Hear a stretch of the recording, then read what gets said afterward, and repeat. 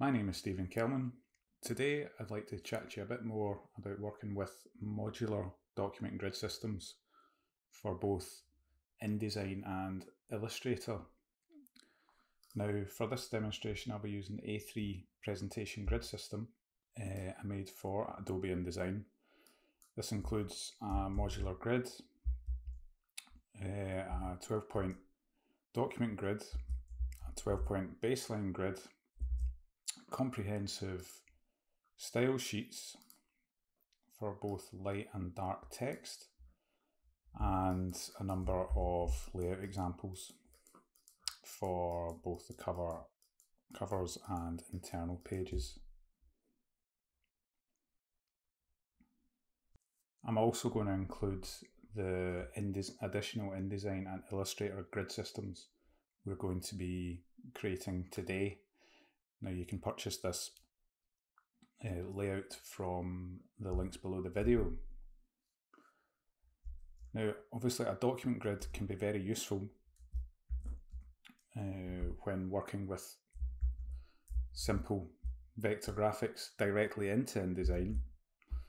You know, it can provide a guide for logo lockups, or obviously it's useful for designing charts and tables. I mean, there's loads of reasons why working with a document grid is very useful directly in InDesign itself.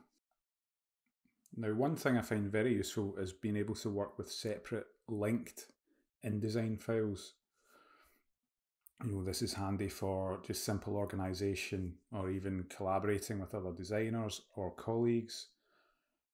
It also keeps InDesign from slowing if you've got more complex documents. Obviously you can just link to one individual file with that complexity, and then that stops you from slowing down your main job. Now, the thing that I want to show you today is how you can maintain a common document grid and modular grid while linking to separate files. So let's go ahead and create a new page. Now you'll notice here our content area is 1080 by 720. So let's go ahead and change that in our page tool, 1080 by 720. And let's change our margins to 0. And we're going to make the gutter 0 again. Now, we still have guides, so we click Command Shift. Let's unlock our guides. Command Shift to delete our guides. And then we go to Layout, Create Guides, and we'll just create our modular grid again. So that's rows, we want 6. And then that says, oh, you'll notice we still have our document grid with its origin not at the top left hand corner. So all we do is we go to the top left hand corner of our page of our window, and then we drag out the origin of our document grid again just to the top left. So then you'll notice we're all lining up. So our columns are lining up and our rows are lining up with our document grid. Now we've got that, all we would do would be to isolate that page and then save it out. So if I just come out of this now, I've just called this A3 margins grid. So this is just the grid system from the previous file, but just the interior inside the margins. So we've got our 6 by 6 document and modular grid. So what we can do now, which is interesting, is we can just say if we wanted to go ahead and draw some graphics into this separate file. Let's save that now, and let's go back to our original document. If we start a new page there, we can go into that margins grid that we just created with the diagonal pattern there. Make sure that page box is selected, and we can go in and we can drag and drop there, and you'll notice that's us working with the same structure, the same document grid, the same modular grid, but we're able to link to it from a separate file. Now you could also do this for separate pages, so you could just go Command D, select the file again, margins grid, and then all you would do would be change the page number. Now obviously there's a lot of potential here in terms of increasing your design workflow. Say if you're designing a brand identity presentation, something like that, you could separate your sections out. If you're working with another designer, something like that, or you're duplicating content from elsewhere, you can bring it in and everything's going to line up and have consistency with your document grid and modular grid.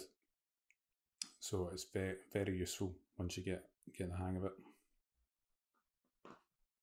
In addition to being able to link to separate InDesign files with your modular and document grids set up, one thing that's incredibly useful is being able to work with corresponding Illustrator files and link to them while maintaining your modular document grids.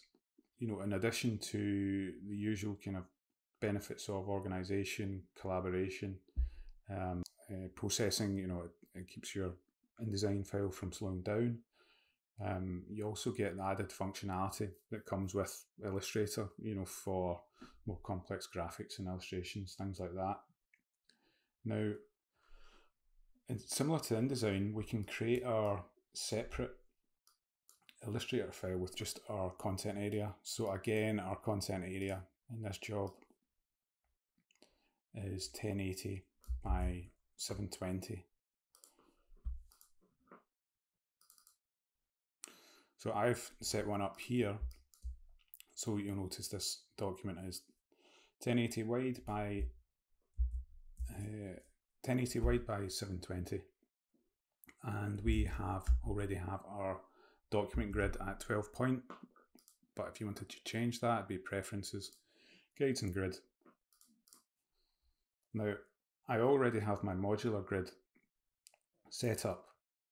When you are creating your modular grid, you want to make sure the Snap to Grid tool is selected, and make sure your artboard tool is selected when drawing your guides.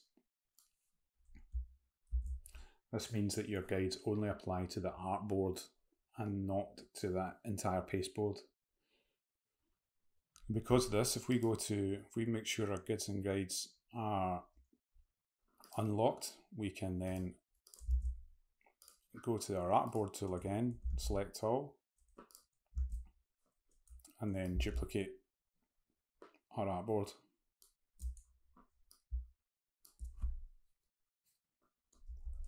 So what we can now do, if we wanted to, we could draw graphics. We could have multiple artboards with different graphics on them.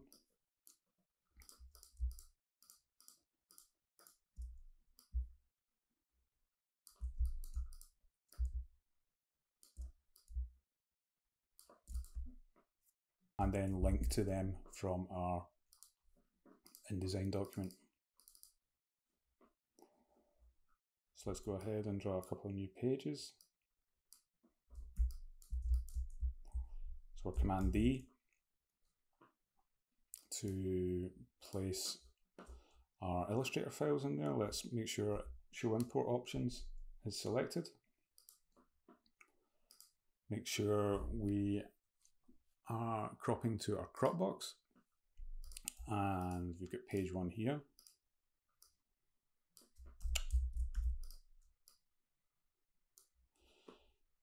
That's us. So that's page 1. Again, like the InDesign example, you notice that's us. We're all aligning pixel perfect to our InDesign modular document grid. And if we wanted to work with the second page on our Illustrator file, the second artboard on our Illustrator file, we can then go in and select artboard number 2. That's it for now. If you found this tutorial useful, please like and subscribe. And remember, you can purchase these files from the link below the video. Thanks again.